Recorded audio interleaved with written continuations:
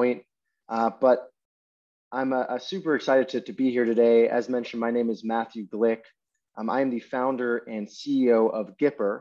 I'll go into Gipper in just a moment, but I think as of today, we're officially official partners of EAST-COMM. I actually went to school in the Northeast.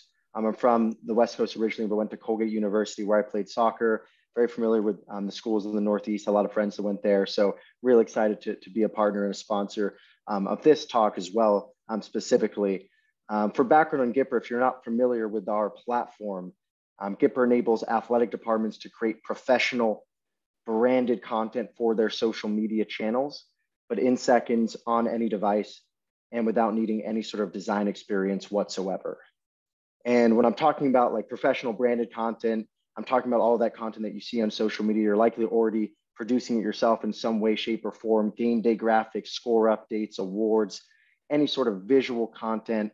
Our platform enables anyone within an athletic department to create on-brand content at a really high level, but again, in seconds on any device and without needing any sort of design experience. So in 2021, heading into 2022, content demands are at an all-time high. Every team, every program wants to be represented and have tons of content shared with them. And as you all know, as SIDs, that can be a very, very difficult task. And so our platform makes that easy for you or anyone on your staff.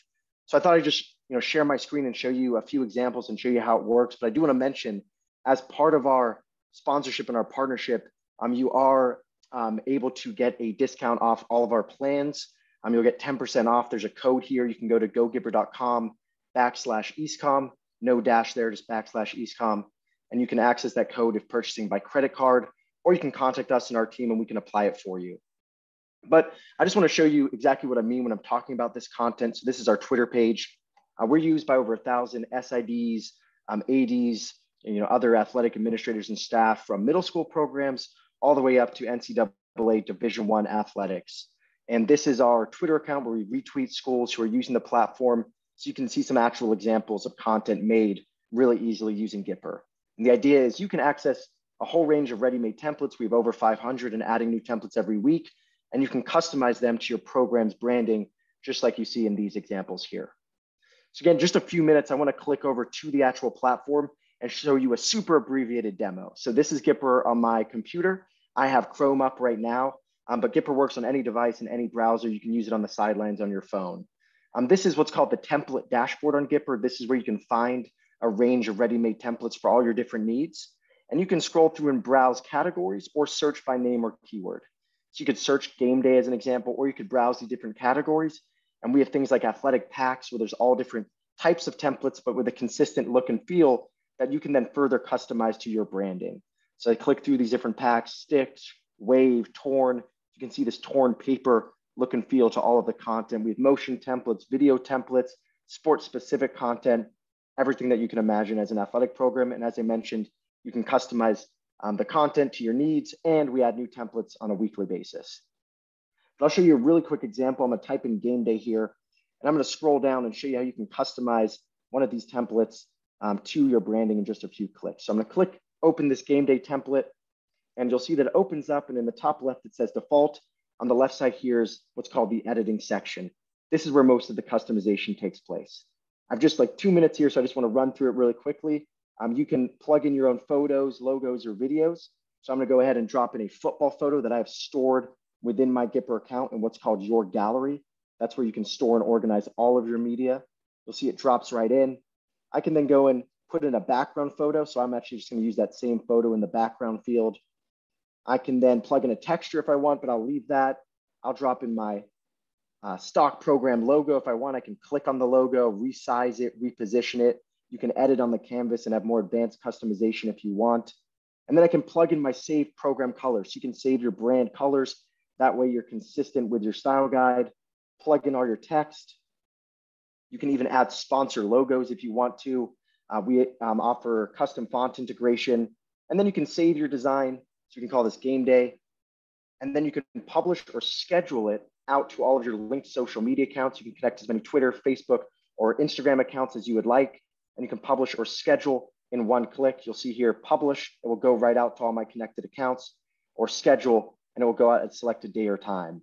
And then you can also download the content, put it up on your website, on physical digital boards, all different types of use cases. But again, that's how quick and easy it is to customize content. And hopefully this was a helpful introduction to Gipper. If you have any questions, I'll put my info in the chat. But again, just thank you so much. And I hope you have a good rest of the virtual conference and a good session here today. Thank you again. Appreciate it. Thank you very much, Matt, for coming to talk to us. We appreciate it. As I'm just going to share my screen here so everyone can see.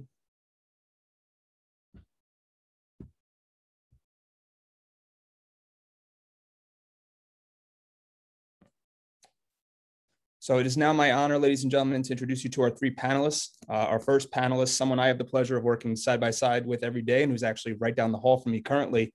Emily Dorko recently wrapped up her 5th year as the Associate Athletic Director for External Relations and Senior Women Administrator at Adelphi University.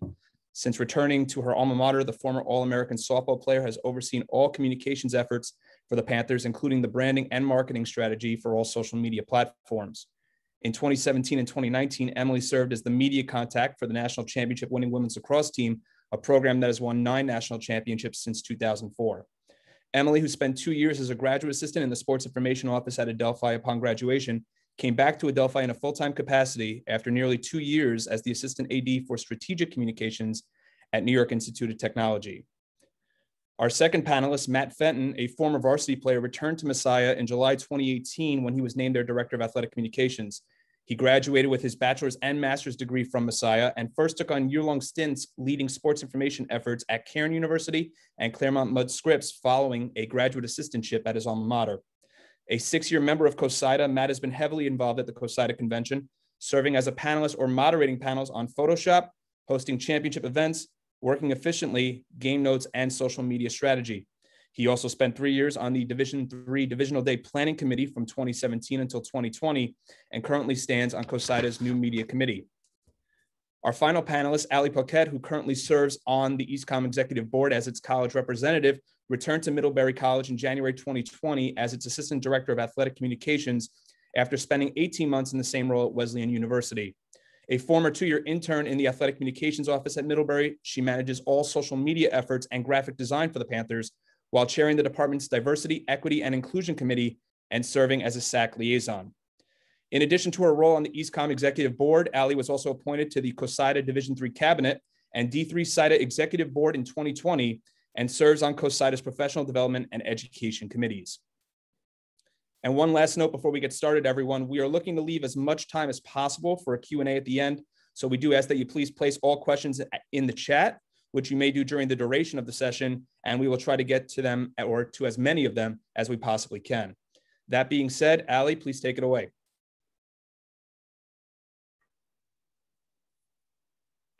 Awesome. Thanks, Ian. It's great to be here and see so many familiar faces and also some newcomers this year. So I'm going to dive right into my first slide here of the session. So one of the biggest things with social media that all of us know is that the landscape changes every single day. And so heading into any academic year, establishing a plan is going to be your best bet at ensuring when you get into the most busy time of the year, crossover season, you kind of know what you're going to do. That being said, it's also an area where you have to be pretty flexible, just like athletics. Things can change on a dime. And so, plans are great, but you also have to leave room for flexibility. So when you establish a social media plan, one of the things that I always suggest to people is knowing the platforms that you're using and knowing your audiences.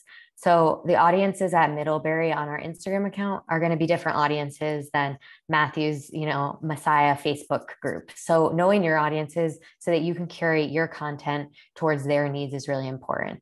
And you can do that a lot of different ways. Analytics are great, but they don't tell you everything. So really knowing your audiences, being on those platforms every single day is going to be your best bet at kind of starting to understand what's working, what's not.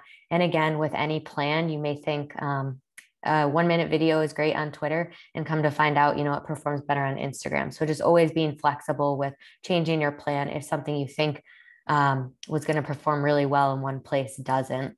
And then having a plan for all types of content and talking about that as an office before you enter the school year. So something as simple as a game recap. knowing where you're posting that. Are you posting every single game recap on Facebook? Are you putting them on Twitter? Is it a mix of both? How is that going to work? Feature stories, graphics, video. So every type of content that you have, having a plan for where that's going to go.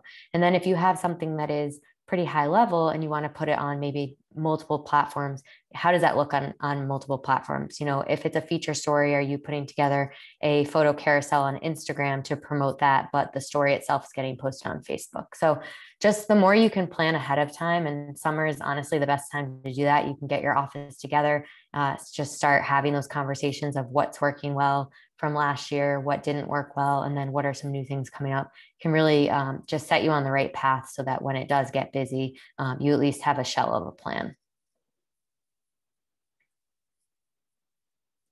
So the second piece is still very similar to establishing your plan, and that's creating your content calendar. So when you get together as an office, figure out what events you will be covering for the next year that you can count on.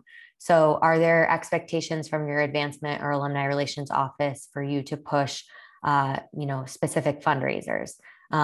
Map out that calendar. We have an actual calendar, and we have written across it different weeks that come up that we plan on promoting. So having that ahead of time before you go into the school year is awesome, because you can plan around those events. So are you going to promote COSIDA Membership Week? Are you going to participate in Diversity and Inclusion Week?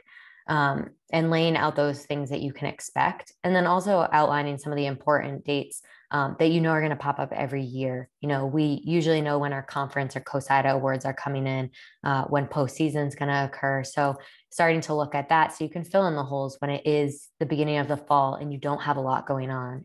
That might be a perfect place to put a feature story or a profile on an athlete.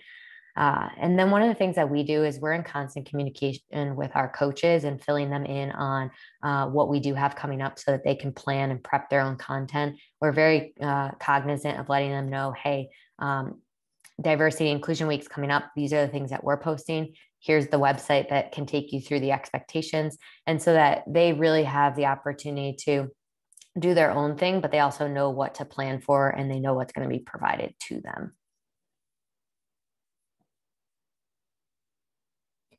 Another thing that we like to do in the summer for planning is creating our own graphic template suite. So I know many people on this call use, we just had an awesome little segue there at the beginning, but there's a lot of different softwares out there that produce, awesome templates. And then there's a lot of people that do them in-house. So whatever you're using, whether it's in-house or you're using a software, just deciding what your overall look is going to be for that next year and what you're actually going to use graphics for. So we have a whole list, player of the week, milestone graphics, All-Americans. So we know that when an All-American comes up at the end of the season, we have a graphic template already ready for them. We know what it's going to look like. All we have to do is cut out the athlete and put their name on the graphic. So just starting to kind of plan ahead with that. And one of the nice things about doing this ahead of time in the summer is that that they're all going to flow together. So you can have consistency in your brand, your fonts, your overlays, all of those sorts of things. So when you look at them on the screen, you can see, that's a Middlebury Athletics graphic. So when somebody's scrolling through their Instagram account, it's easily recognizable. And it's not just we just had a player of the week and now I need to come up with this template. And what did we do last week? I don't remember, and having to reference back. So this is something that's really helped us. And again, anything you can do ahead of time in the summer to cut down the time that you have to put in during the school year is really going to help you with the social media piece. And then the last thing that we talk about a lot here at Middlebury, and I'm sure at other schools, is that collaboration is key for social media. It truly is a team effort. We have an awesome conference office. They're always producing really great, feature pieces. We just had right now is our 50th anniversary. So lots of different profiles that are going out. Repurposing that content is amazing. They're already doing it. It's highlighting our successes and achievements. And being able to push those out on different platforms for us has been huge.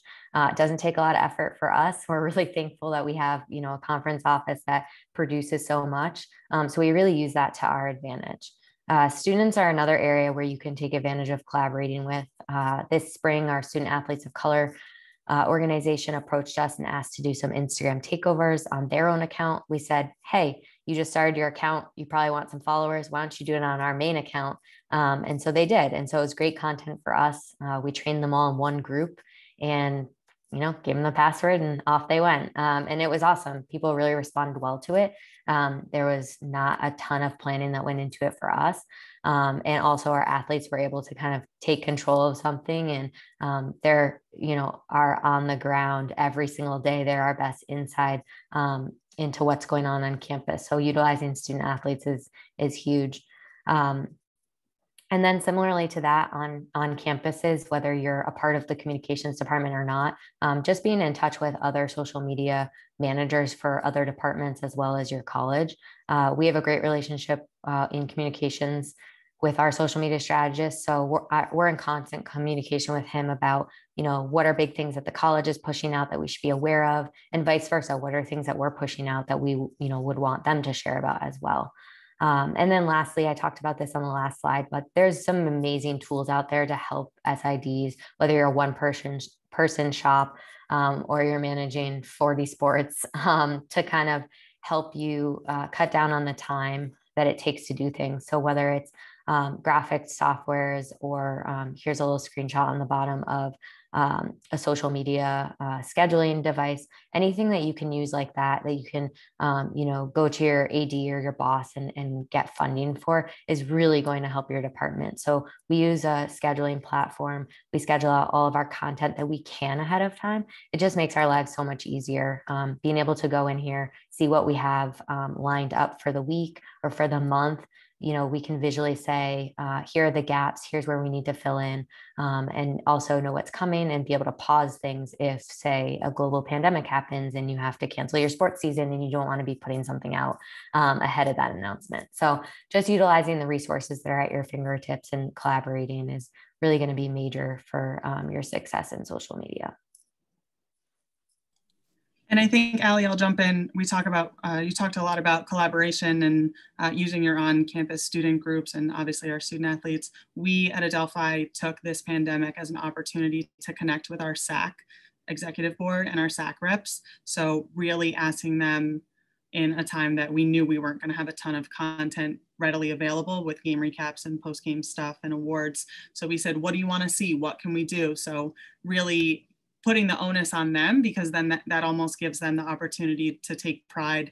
And when they see it come to fruition, they can say, oh, I had a hand kind of in planning and being a part of this new content that we came up with. So like Allie said, our student athletes, obviously they're the ones that we work for, we're here for. So definitely lean on them if you are struggling to come up with any content ideas overall. Yeah, that's such a great point, Emily. And I think oftentimes, I think we get stuck in a way of not wanting to ask for help necessarily, but student athletes really like social media. I'm not sure if you have all noticed that, but they love to see themselves on social media and see their friends. And so it's just awesome when you can involve them in the process. And even coaches too. I mean, we've sent out questionnaires to coaches, like what graphics are helpful for your program to have. And so whenever you can kind of allow coaches and student athletes to feel like they're valued and they also have a voice in the process, it just goes a long way. So excellent point, Emily.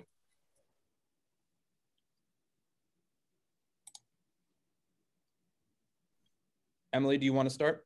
Sure. I wasn't sure if you wanted to pop into the chat for any questions, but first I want to thank Ian and the EAST-COMM board for asking me to be on this panel. I think this is really fun. And I think across the board, everyone's probably going to do something a little different. So we hope that everything that we talk about today, you can maybe take one little tidbit back to your institution for this upcoming school year. So at Adelphi, we have, we're Google based, so Gmail, Google Drive. I actually worked with our IT department to get what's called a shared team drive. So it's not necessarily connected to a person like myself, but it is connected to my position. So myself, Ian, our other assistant, and our grad assistant all have access to this team drive. And this is where we kind of map out and store a lot of our archival stuff. But in addition, we put all of our stuff for the upcoming year or throughout the year. This is where we're saving templates and files and docs that are going to benefit everyone. So when we hit the height of this pandemic and we said, okay, we need to come up with a content plan, I said, all right, we're going to put this in the content idea generation folder. And then within that folder, we have a breakdown of, we had summer 2020, fall 2020, spring 21, summer, and now we're in summer 21 and preparing our fall 21 pieces. So it's a running list basically that has all of our ideas or things that we know we have to cover. And then it breaks down for those of us who have multiple people on staff. We have it color coded so that way we know who is kind of taking the lead on what projects throughout the year. So that's the right hand screenshot on this slide. And then the left hand screenshot is just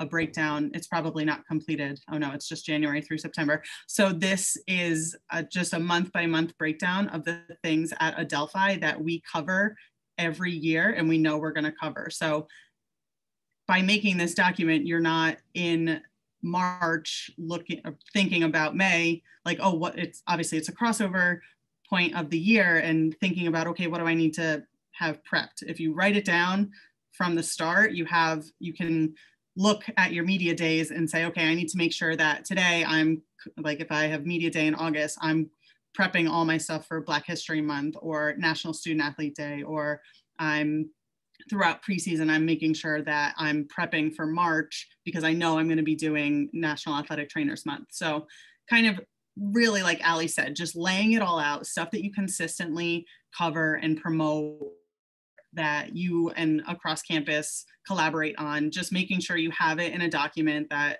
you and your staff members or even your coaching staffs can reference so that way they all know what's going on as well is important to have and is a great way to get yourself prepared ahead of looking at a full school year, what you've got, what you know you have going on. So again, like Ali said, plan, whatever software you are using to plan your graphics. So we are Photoshop heavy here at Adelphi, and I was more recently introduced to the artboard concept. I'm not sure how many people on this call, maybe if you use artboards or are familiar with artboards, maybe throw up a reaction, a thumbs up reaction, because I'd be interested to see how many people are actually using artboards. So this is just a piece of the software that you can really lay out each platform that you are planning for, and all of the pieces, they become smart objects. So when I change my Twitter, the name and maybe the award that's being won, it'll then connect and change it on all of the other all the other platforms that are on your artboard. So, I mean, at the end of this, if we have time, we joked when we were planning for this segment that if we need to do a brief artboard tutorial, we might have some time. And by no means am I an expert. I'm still probably definitely an amateur or rookie. And if other people have suggestions, this made my life so much easier and so much easier for our staffs to be able to just quickly say, okay, we know that we're going to plan and post an Instagram story and on Twitter for our end of the year awards banquet, which was last week. So what's the easiest way to lay it all out so we can see it, how it's going to cohesively look all together. So like Ali said, if you use, Go Gipper, that was an awesome presentation at the beginning of this. And I'm definitely going to look into that a little bit more just because the time saving aspect of actually having to create this artboard seems a little less extensive. So whatever works for you, I would say. And then just this last slide for me, helpful tips. We have a handful of coaches in our department that love social media, and then majority of them they can't be bothered, but the day-to-day of it all, they probably can't be bothered with, and they've decided, oh, let me leave that up to the professionals, that is my office and my staff. So basically just having a conversation ahead of a season or if a new coach comes on board, what they want to see, what they are comfortable preparing for the social media, if they want to use their student athletes to kind of manage and run throughout the year. That's just then having them have a conversation with us in terms of policies, do's and don'ts, best practices.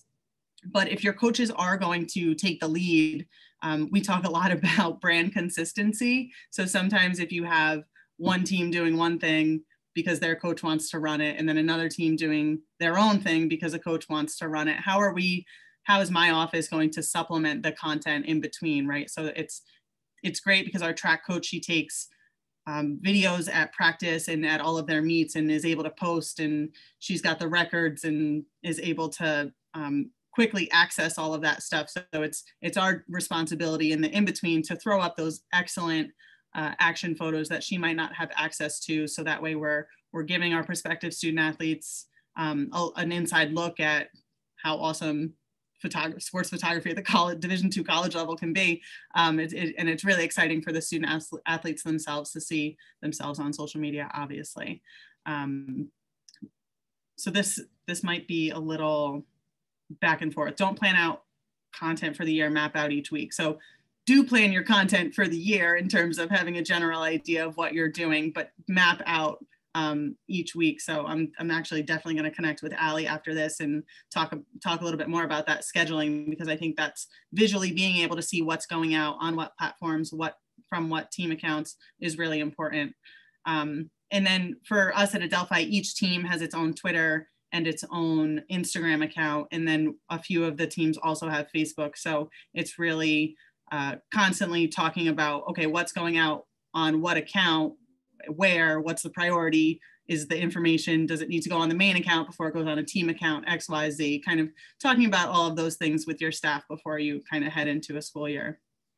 And then the last thing, be realistic in what you can sustain. So when I first graduated Adelphi and I went to New York Tech, I was one woman SID shop, 13 sports, one Division I baseball program, and I wanted to hit the ground running and I wanted to do it all. And I spoke with some colleagues and former bosses of mine, and they said, but think about when you get to the height of crossover season and you want to do all these things, are you going to really be able to do all of those things the way you want to do them to the best of your ability? So I had to take a step back and my brain had to pause for a second and say, all right, yeah, no, if I start a podcast and I've got all these great trivia questions throughout the year, but then I've got 5 games in 4 days and playoffs upcoming, am I really going to have time to think about maybe the less important things? So at a slower time, obviously in the summer, that's definitely some things that you can incorporate. But once we're at the height of our seasons, is it really worth it? Because then you don't want to be putting out, not crappy content, but you don't want to be putting out subpar graphics or whatnot and not love them. I'm a big thing of, I have to love it before I post it. If I don't love it, I'm probably going to pull the plug on it. So I hope all of those tips help you as you move into the fall semester. Thank you, Emily. And I don't want anyone to forget that we're not getting to the chat. We want to get to that at the end, but now we're just going to head over to Matt. Sure. Thanks, everybody. I'll echo the words that Allie and Emily said to get underway. Big honor to be here and be able to share a little bit about what we do here at Messiah. When I think about presenting at, usually when we're in a big room, but when I think about presenting over Zoom, I think of this as more of a case study more than anything. So sharing a little bit about what we do, it's not a one-size-fits-all model. By any means. And I think when we were starting the planning, we were looking at what our departments looked like at Middlebury, at Adelphi, and at Messiah, all very different, all different resourcing from a personnel standpoint, from an equipment standpoint, et cetera. So when I think about it, I want to give a little context of what we're working with here at Messiah. And so I'm the only full-time member of our department, but I do have 2 grad assistants and a handful of interns here and there. So I have a year 1 GA and a year 2 GA, and they kind of help train each other in different ways. But I'm the only full-time member. And so for us, what's important, you see it here on your screen, we kind of came up with what's a coverage policy. So when I think about a different type of event, and if you see the words kind of turned sideways there, they're your regular season away games, regular season home, a conference playoff home, conference playoff away, NCAA tournament home and away as well. We kind of went through and said, what do we do for these? We're creating, what's the norm? What's standard issue for each of these different types of events? And they look a little bit different. Sure, those grade in boxes there. I think there's 4 or 5 things that we do for everything. And that kind of, sets the tone of what we're doing on social. And so, yes, we're writing an article for our website. Yes, we're doing a post-game score, Instagram post, and we're doing an XML box score and things like that for everything. But coverage is going to look different depending on the different type of events. And so for us, having a standard and having something that is, the way that we do things and the way that we present for a different type of event is really helpful and really important for my team, whether it's myself or grad assistants, to know, all right, hey, this is the game that's coming up. This is how we need to prepare. This is what needs to happen pre-game. This is what needs to happen post-game, as well as during the game. And so, creating that established plan that helps our team run and be on the same page. And so if I said, hey, we need our video board graphics, we know which events that we need them for. It's the home events. We don't care about the away stuff for video board. And depending on what sports at home and what arena is where we need to be focusing. So you can take a look at that chart. Again, it's not the one size fits all. I think it's different depending on what's important. But for us, this is where we land. And so you see on the far right, an NCAA home tournament event, we have X's going down through pretty much everything, which is fun and exciting, but obviously is more work. So it's how do we portion that out and be able to handle that, but also know what it is that a month like November for us is busy because our fall sports are relatively competitive. How do we handle these busy seasons? And I think being able to look at this and say, this is what needs to happen for a soccer NCAA tournament game at home versus a men's basketball tip-off tournament that we maybe don't care as much about, at least in that moment. So all about having a plan and being able to communicate that with your crew. Before we slide over to the next slide, this is kind of what pre-2020 looked like for us. The way I kind of approached my little segment here this afternoon was to give kind of what pre-2020, pre-COVID looked like, a little look at what COVID did to our department and how we adapted and how we changed. And then on the back end, what are ways that we have fundamentally changed from this existing model that we had, a year and a half, 2 years ago. So we can jump to the next slide. And I want to talk a little bit about the impact of COVID. And so I think as we all experienced, COVID was different and changed the way that we had to operate. We didn't have our traditional contests going on in the fall. We played everything in the spring. And so really this is focused on our fall of 2020. We had to think outside the box. And so for us, what we did at Messiah, everybody came in end of August, early September, and we brainstormed. We sat down and we said, all right, let's get all the ideas out there. How can we create content and create these almost series for our content pieces over the course of the fall? And we threw probably 20 to 30 ideas out there. Some were good, some were terrible. And we picked and chose. And we said, all right, let's put them into buckets. What are things that we can do weekly? What are things we can do biweekly? And what are things we can do monthly? And we looked just at the fall semester. We kind of knew we weren't going to be playing sports. And so from a weekly standpoint, we needed probably 15 to 20 pieces of content. Bi-weekly, probably 7 to 10, and monthly 3 to 4. And that was a really helpful lens for us to look through and say, can we do this 15 times? Can we put out a quality product 15 times? And if the answer was no, then we kind of moved it down to bi-weekly. We said, we can do it really well 7 to 10 times this semester, but maybe not 15 to 20. And so when we looked through that lens, we kind of sifted it all out, and we had, I want to say, about a dozen different series that we did. 5 of them we did weekly. We had 5 different things. So Monday, Tuesday, Wednesday, Thursday, Friday, that we said, we can do this 20 times. We can confidently say we can do these 5 series 20 times. And then some bi-weekly and some monthly pieces after that. And so when we looked through that lens, it was helpful to just see, as Emily described, putting together a calendar saying, we don't just want to do this well once, we want to do this well all the time. That was super important to us. And looking at it through that lens, we kind of got to that point. And we were leveraging social media very heavily during that fall.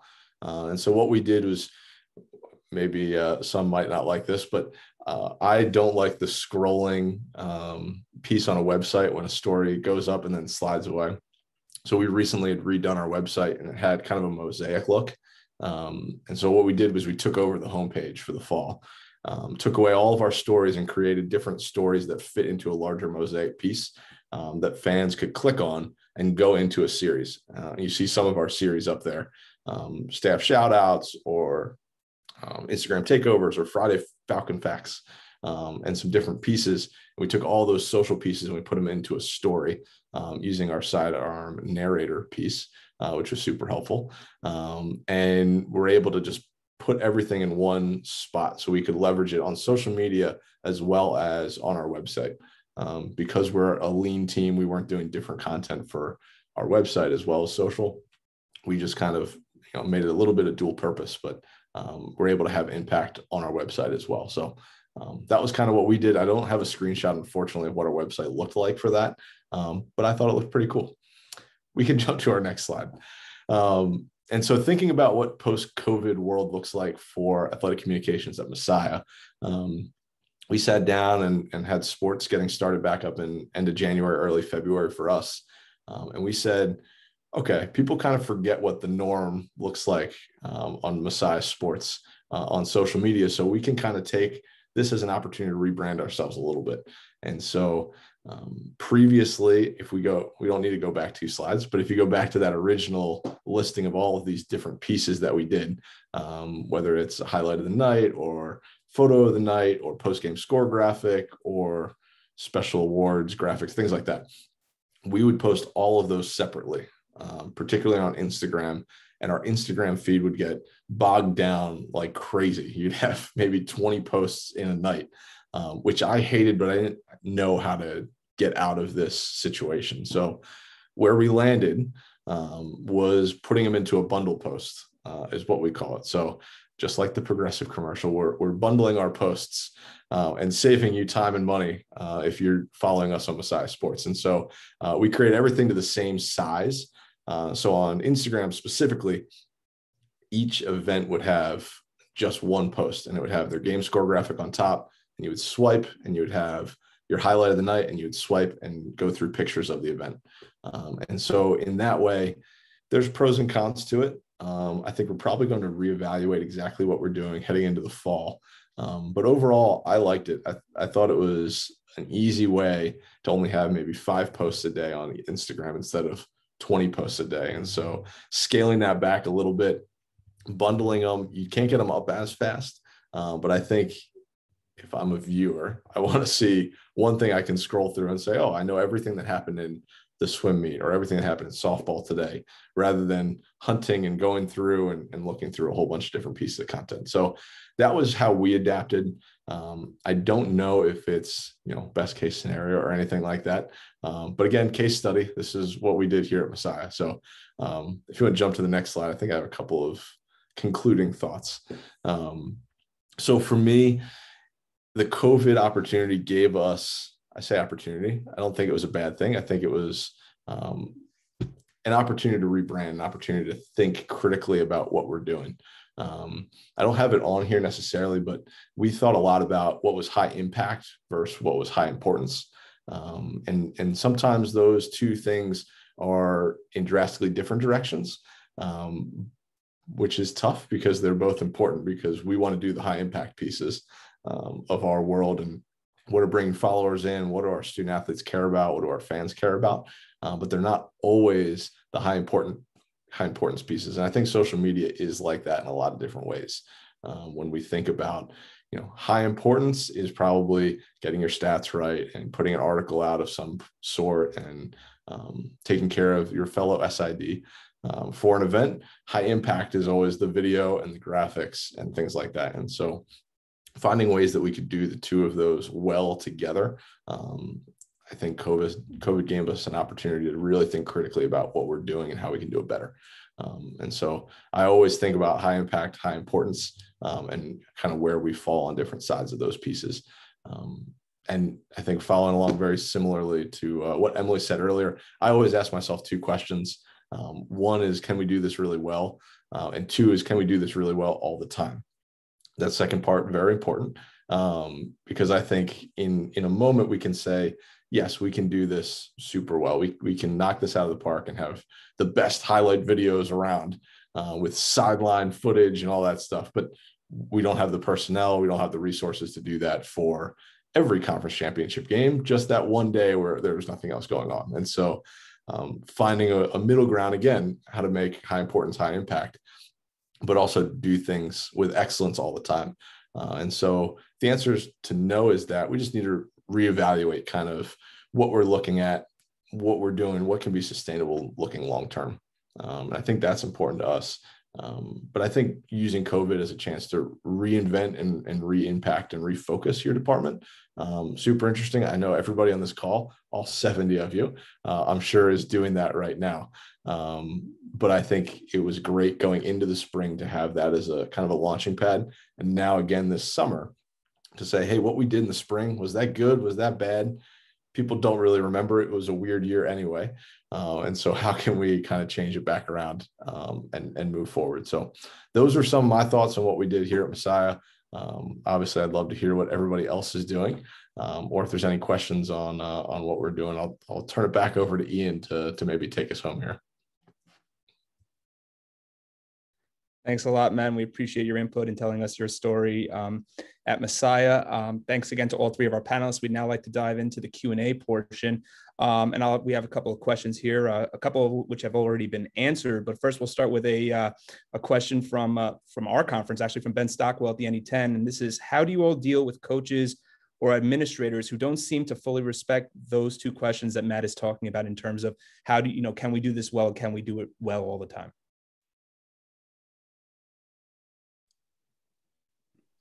Does it matter who jumps in? No. Yeah, Ben, I mean, every one of our coaches, I mean, I give them, I tell them, sit with your SID if you have expectations, and if there's things that you want done, you just need to have a conversation. And then I feel like we prep our staff good enough to let them know that you just have to understand, I've got all of these things. I have no problem saying, no, I can't do a post-game highlight video within 10 minutes of the game ending because I've got to wrap up stats. I have to care about my fellow SID. I need to make sure that the photographer is uploading pictures. If we had a photographer that game, I need to make sure that all of my stuff becomes a priority because that's the primary focus of my job. So really just, I think open, honest, transparency conversations are really great to have with coaches and to have them before you get fully into a season. I'll tag along to that a little bit. I think that's really hard, right? I think those are areas where sports information profession can be underappreciated in some areas because folks see, they had the blinders, they see what you're doing for their program and they don't see the 21 other programs that you're working with. So I think it can be a really delicate conversation, but I think what Emily's saying is try to get in front of that as much as you can and set expectations. And for me, that's if someone's looking for something and they're like, hey, we need those senior day posts turned around by, Thursday and it's Tuesday. I'm learning. I'm not good at this. I'm very quick to say yes. But I'm learning to say, man, I wish I could. If you would have given me 3 weeks, we would have had those done. It would have been awesome. Not necessarily a no, but it's a, hey, I can't wait to do that next year if you give us more time, or find a middle ground and say we can do that really well all the time if we have this window. But if we have a shorter window, it's not going to happen. So, I sympathize. I am terrible at pushing back and saying no. But I think finding small ways to look forward and say, what would I need on a project like this? This is how we can turn around and get it to you. Join the club there, Matt. I'm being a yes man. I think tagging along to that too is the not necessarily it's a yes or a no. Sometimes it's a no, I can't do it right now because it's crossover season. But this non-time sensitive thing I can do in 2 weeks. So I think that just kind of loops back to what Emily said as well, like the clear communication and setting those expectations. And then I mentioned this earlier, but involving your coaches in some of your processes to get feedback can be really beneficial, as long as they know that not everything they suggest will be done. But when you involve them and then they see some of their suggestions take place, they feel heard and seen and like you do care about their program and you are invested. And so that can go like a really long way. So when you do get in a situation where you have to say like, I really can't, it's crossover, we just do not have the capacity to do that, they're much more understanding, I've found, because they also know that you're making an effort to like do some of those things they've suggested and take some of that extra time. So I think it's a it doesn't have to always just be a yes or a no. It can be a yes and a no and, or just that conversation sometimes is all you need for them to understand. Our next question here is from Adam, and I know this is something that we haven't started using yet. Emily or I haven't started using yet at Adelphi. I'm not sure at Middlebury or Messiah, but the question is, as new social media platforms begin to grow, as an example, TikTok, what advice would you give for those who want to take advantage of the new platforms in the hot market, but do not want to give up the platforms that have consistently done well over the years vis-a-vis Facebook, Twitter, and Instagram? I'm happy to jump in first. I had an intern who was very gung-ho about a Messiah TikTok account. And we put it on the table. We had a nice lengthy discussion and ultimately landed on, can we do this well all the time? You know, I think figuring out what's the goal, what's the purpose, you know, obviously TikTok is going to be different. And his counter argument was, oh, we want to go viral. We want to go viral. Oh, it'd be awesome. Highlight plays go viral. Like we don't have highlight plays that are going to go viral. Maybe once a year, but not in a way to be able to do this well all the time. And so we ended up asking the question, hey, what scale 1 to 10, what would be the impact of this? And scale 1 to 10, how sustainable would this be?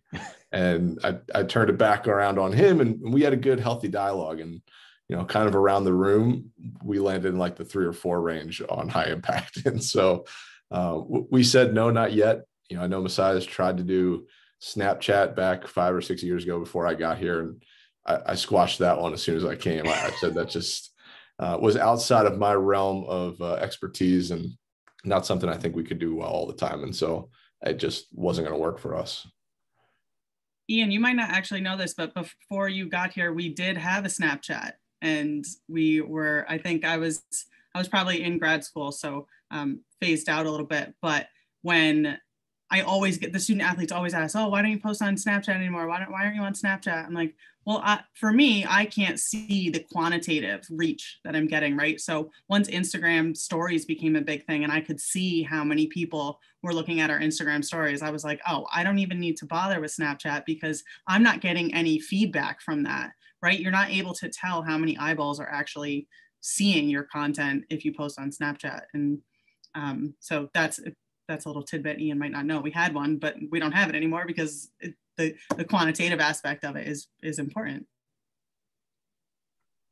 Yeah, and I think one thing too, when new platforms come out, is everyone kind of wants to like jump on that bandwagon of like, oh, these, you know, major Division I or professional leagues are doing this, so we have to do it. Sometimes it's actually nice to sit back and see like, how are they actually using it?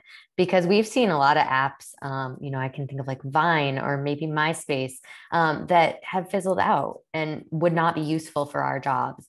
And so sometimes it's not necessarily not doing it. It's just kind of seeing like, what are other schools doing? How are they making it work? And will it really be impactful? And would it be more impactful than something we are currently using? And if yes is the answer, then maybe it's not we're adding this in. Maybe it's a Snapchat no longer serves us, but TikTok does. And so I think those conversations but again, I think it always goes back to, at least for us, like, is it sustainable? And when you have student athletes who are really high energy and they want to try things, piloting things with them is also, you know, something you can do. We're going to try this out for this semester, see how it goes. If it's sustainable and we can build out a plan for this year round, even once you graduate, great. If we try it out and it's like, didn't really work, I mean, that's okay too. It's okay to fail or not have something, you know, be as successful as something else. That's how you figure out what works best for your school. So I think it's a hybrid approach and a mix, and yeah, just not being afraid to see it fail. I know we were not running up against any other panels, so we're going to try and get a few more questions in here. Our next question, Emily, I'm going to point this question to you, just because I know this is something that we deal with every day here at Adelphi. How do you determine the balance between posting content on the main accounts versus those that are team specific? So what is a reasonable volume of posts to each on a daily, weekly basis? And do you always look for ways to grow both platforms? And this is a good question, and it's a lot of parts. And I think that's why the planning of it is so important. So we say you're going to have your content for the year. That's great, but it's really important to look at week to week what you've got going on. And I know it can get crazy when conference offices have something going at noon and something else that you had already planned is going at 2 o'clock. So based on I don't want to say priority, because every one of our student athlete accomplishments or anything that we're sharing is important. So it's conversations with amongst your staff, if you have one, and maybe with a coach. It's hey, this is going and it's a little bit more high priority. So we're going to push it to your team account first, and we'll be able to get whatever we posted on that team account. Maybe it's not the same graphic, maybe it's just an action photo. We'll get that on the main account sometime later in the week. So it's really just making the decision. And like Ali kind of talked about, what does your audience want to see? So if I'm a softball, well, I am a softball alum. I'm a softball alum. So when I go to the softball account, I'm really I see something, I'm like, oh, that's really cool. I wonder if they're going to, and it's just because I'm in the biz. I go to the main account for the school as well to see if it's getting the same amount of love. And that might just be me, but I know that my teammates, some of my alumni teammates, they don't follow the main account. They just follow the softball account. So it's important to hit both of those platforms or both of those accounts separately because of the different audiences. And I think we get a lot of love from parents on our main account because when we post on the team accounts, we reshare on the Instagram stories from the main account. So then, oh, my kid's also on this account. Let me click on this. And oh, I didn't even know this existed. Let me follow them. So I hope that somewhat answered the question. It's really conversation and just deciding what's priority and making it all work. And I can follow up on the following question there by Bill Morgul, just regarding, a recommended time of day to post, because I know here at Adelphi, we try not to, and this was part of what Emily was referring to during on her part of the session, about trying not to overcrowd your social media accounts. Trying, if there's something, like I think as SIDs, we become so used to or formed to trying to get, if COSIDA Academical District is coming out this day and soccer awards are coming out, at 2 o'clock, and, all regional awards are coming out at 5, let's try and get everything out. Don't be afraid to push something to the next day. In the end, you're really tuning it to your audience, not really so much the national audience. And on top of that, I think it's just important to have that breakup. And we found, at least from my experiences here, that we usually do, most of our posts usually go around either around 11 a.m. to 12 p.m. and then usually do a post around 3 or 4 o'clock. We usually don't try to overcrowd unless there is some time sensitive information that has to go out there, Bill. So I'll leave it also here to Ali and to Matt to add in anything else.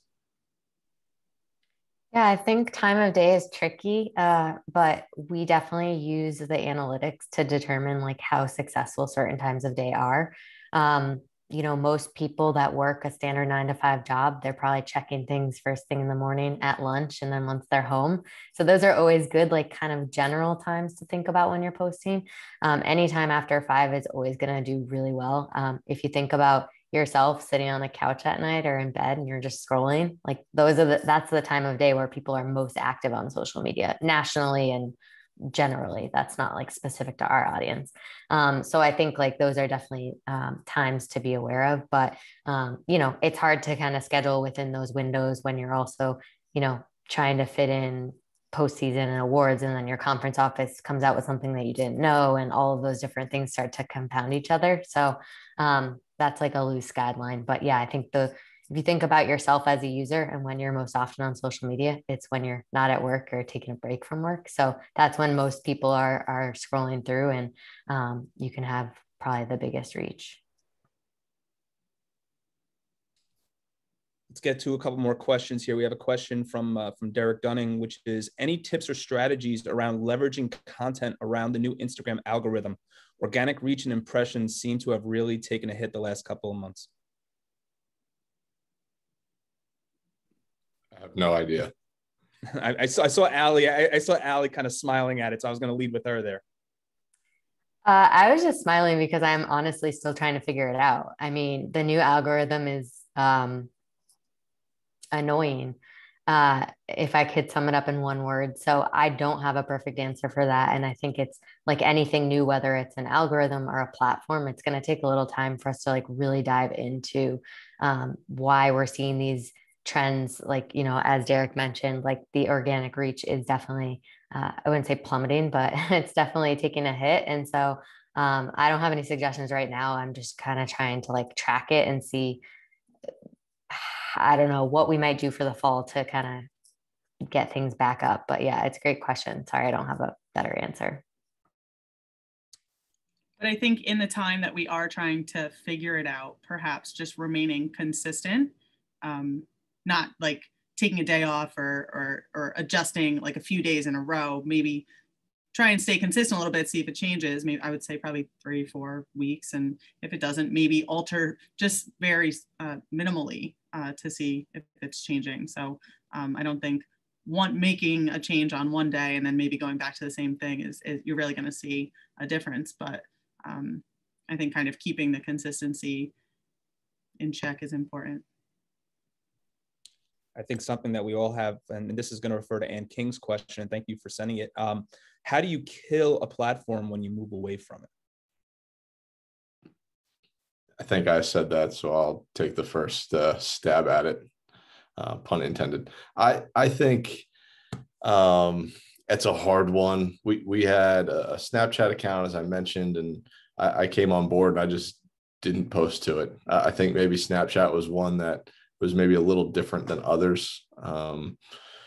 Facebook in some ways is just a platform that doesn't do as well for us. And so I've been kind of weaning ourselves off of posting on there all the time. It's not a great recipe for success. I've gotten a couple of angry parents telling us that we don't post about our teams ever, which I think is comical. Because they're just not looking for it in the right place. But I don't know if there's a good answer to how to stop using a platform in a good way. I would love to look at my other panelists here and see if they have a better answer other than stop using it. I was just going to say, I don't think I've ever successfully killed off except for just stop using it. But I think if you are going to move away from a platform, before you do, or as you gradually do, make sure that people know where they can access the information they're looking for. Like, hey, we're going to be taking a break from Facebook, or we're not going to be posting on Facebook as much, but make sure you visit aupanthers.com or follow us on Twitter, follow us on Instagram. So giving them the opportunity to know where they can find out the information that they might be looking for. Yeah, I would agree. That was the only other thing I thought about. I know last year when I got furloughed, I posted and just said, hey, we're not going to be posting content this summer. There's nobody working. We didn't say that, but, expect us to be back here in a couple months. Again, good, not great answer, but. I have one last question here for our panelists before we wrap up. And it's a bit of a two-part question. Is there a certain amount that you try to find yourself posting a day or per week? And also, what do you find to be your most valuable social media asset? Is it Twitter, Facebook, Instagram, and why? Because do you see yourself putting more resources into one social media account more?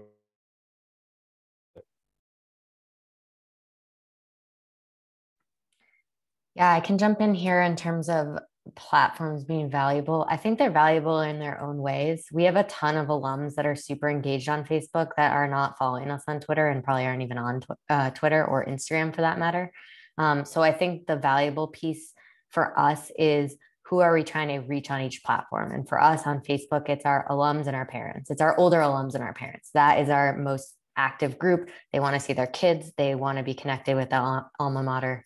That's by far, Instagram, current students, that's the biggest group, prospective students. So I wouldn't necessarily say like I personally have a platform that I love using more than others, but I think that they're all valuable in their own ways for us. And it's just figuring out how to reach those different audiences on those different platforms in the ways that they want to consume the information or the media. So I think, that would be my thought on that.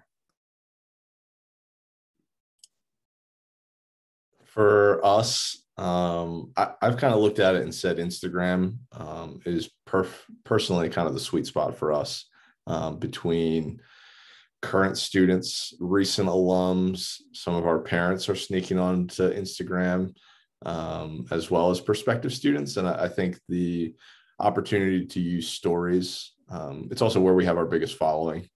So for us, having around 6,000 followers on Instagram versus a couple thousand on other platforms, it seems like the natural place for us to focus our efforts, because we can use stories and leverage that as well as posts that are on there. For me, personally, I just like the canvas element of being able to create a graphic or use that as a picture platform. So I'm a big fan of Instagram. I think it serves a bunch of purposes for us. And I think I'd say the same as both my fellow panelists said. Finding out what your audience wants to consume on what platforms is the easiest way to then decide how you can delegate your resources or allocate your resources to each one. And if you ever find yourself in a rut, I mean, I know probably right as we started COVID and we were like, all right, what kind of content are we going to push? We know we're not going to have games. Throw a poll up. How are you going to consume this information? What do you want to see on here? How can we make this platform the best it can be in this time where we know we're not going to have games? So obviously that wouldn't be the case as we move forward into a normal fall. But even if you do find yourself in a content rut, just saying, hey, what can we show you? What do you want to see that you haven't seen from us before? That's it.